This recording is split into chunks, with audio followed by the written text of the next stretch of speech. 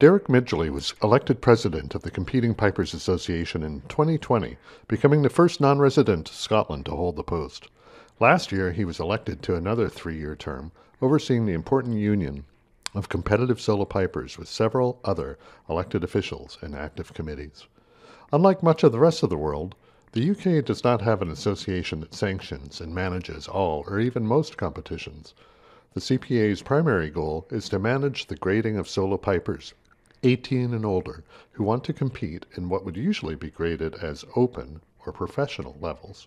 Adult solo pipers in the UK who consider themselves amateurs, or grade 1, grade 2, etc. elsewhere, can join and compete in events run by the Competition League for Amateur Solo Pipers, or CLASP.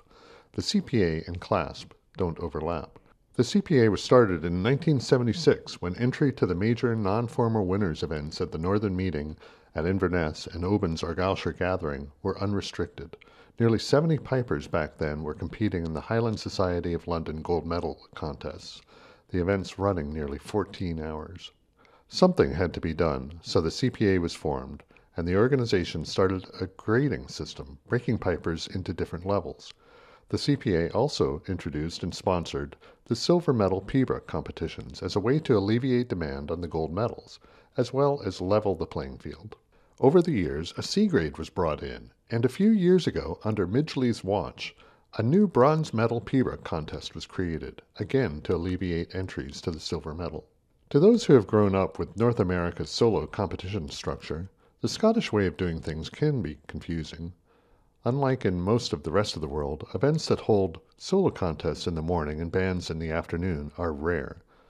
Though most solo pipers also play with a band, the two worlds are essentially separate. Glenn Brown was the first Canadian-born president of the CPA, and now Derek Midgley also provides insights from his North American experience and knowledge. Midgley is from Tinton Falls, New Jersey. He began piping at the age of 12, taught by the famous George Bell of Parlin, New Jersey. Midgley receives instruction now from Roddy McLeod. Among his many prizes are the silver medal and B March at the Northern Meeting, and prizes in the Highland Society of London's gold medals and A-grade light music events at both Oban and Inverness.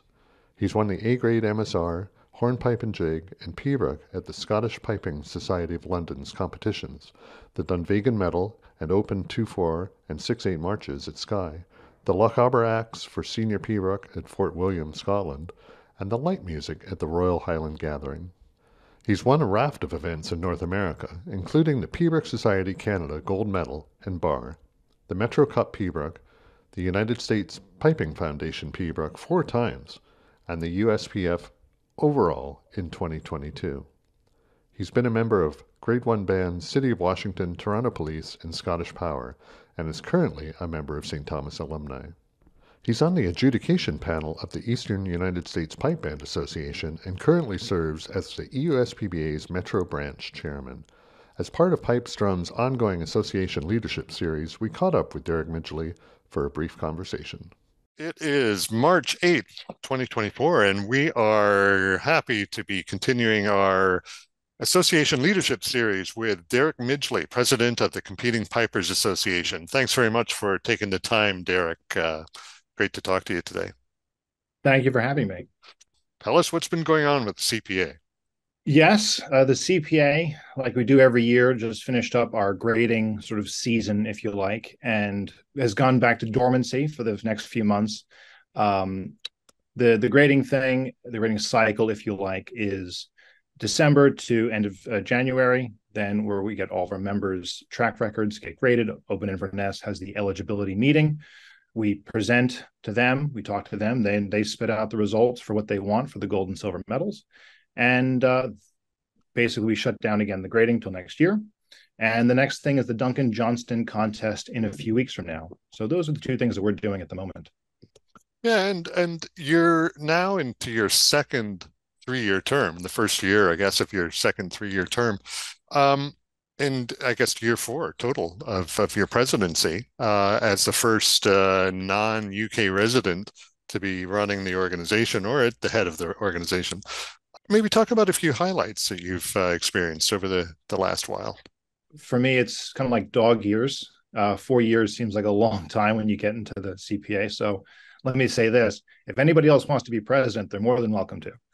Uh, this term doesn't have to finish.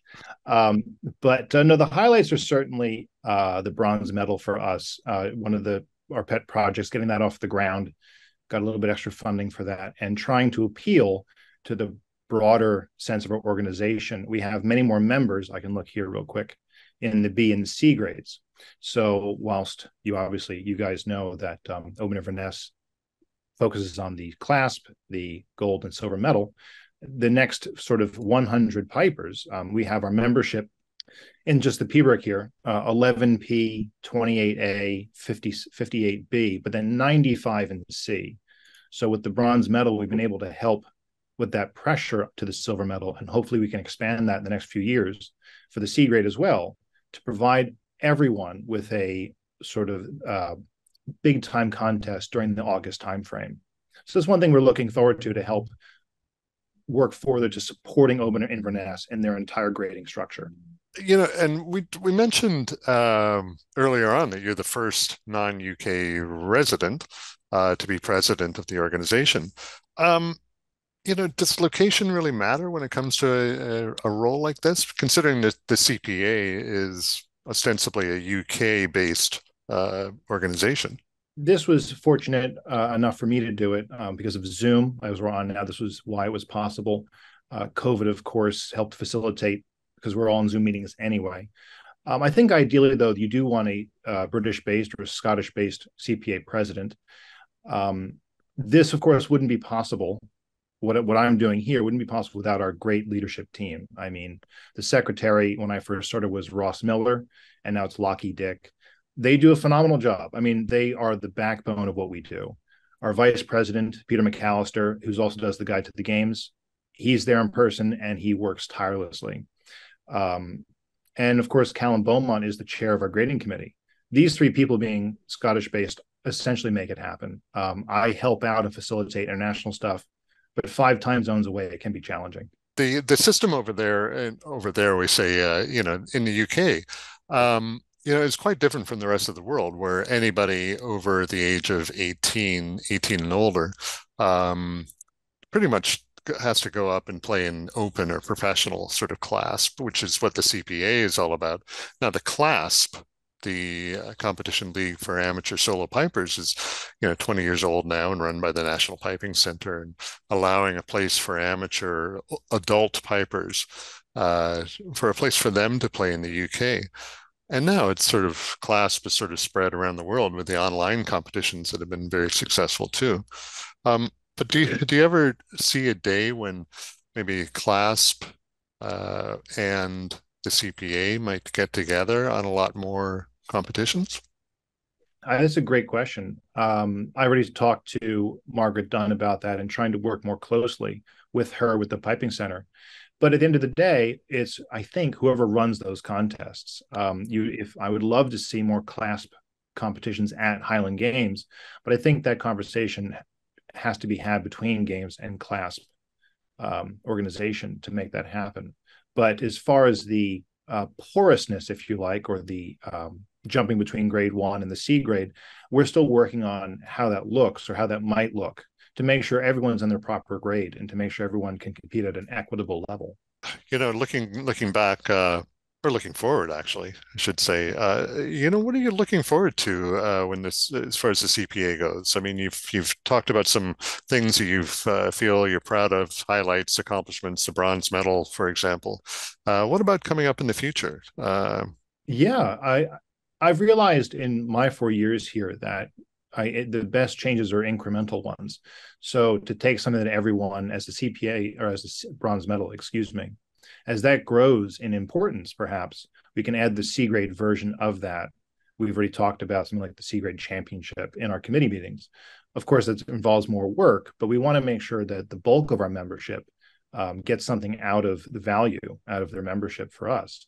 And expanding competitions like that is something people understand already. So it's not a major change in how they view the system. So if we can fill that out on a greater scale, I think that works best for everybody.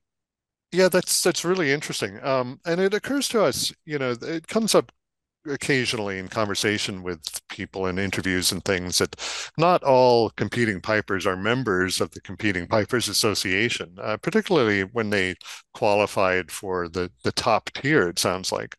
Is your objective, would you like to see more or all competing pipers in the UK and around the world who could participate in UK competitions? Would you like to see them become members of the organization? Ideally, yes. But when I talk to those premier players that aren't members of the CPA or other players, that message to me says we're not doing a good enough job at creating something that's worthwhile to them. And on the one hand, you might ask them to sort of give back from the many years of their membership that they can continue being members for the next generation. But I think at the end of the day, excuse me, we can do a better job of supporting the P grade members so that they have something to give back for. And what do you think some of those things might be? Any ideas? To be honest, no, it's a very interesting threading that needle for premier players. They don't need the CPA anymore. So at that point, it's just something that they might do out of the goodness of their heart. For us, we've helped them through that membership to get to the P grade in one sense. But I completely sympathize that they don't need us anymore in that regard. I think we do offer them very much a reduced membership so to keep them on the certain boards.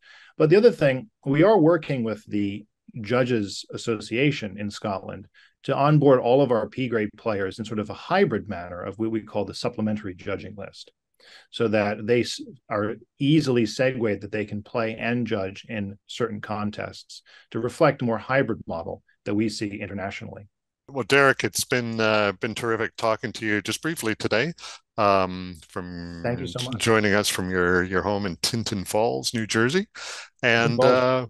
yeah, really appreciate it. That's Derek Midgley, the president of the Competing Pipers Association, the latest in our association leadership series. So stay tuned to Pipes Drums for more in our ongoing series with leaders of associations around the world.